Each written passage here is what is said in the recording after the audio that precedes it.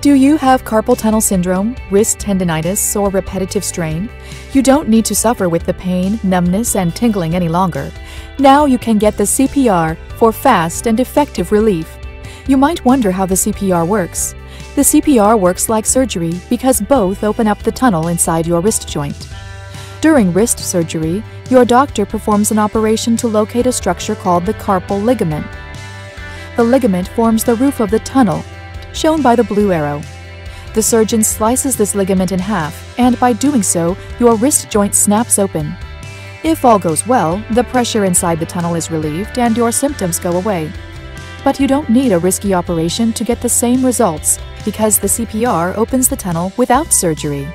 Just put the CPR on. It's simple and easy to use. As you wear it, the CPR targets the same ligament as surgery. But instead of slicing the ligament, the CPR gently stretches it from the moment you put it on. And that's how the CPR opens up the same tunnel without surgery. The CPR is the fastest and most effective treatment available. You can even work while wearing the CPR, and it comes in a variety of colors. So stop carpal tunnel today without surgery.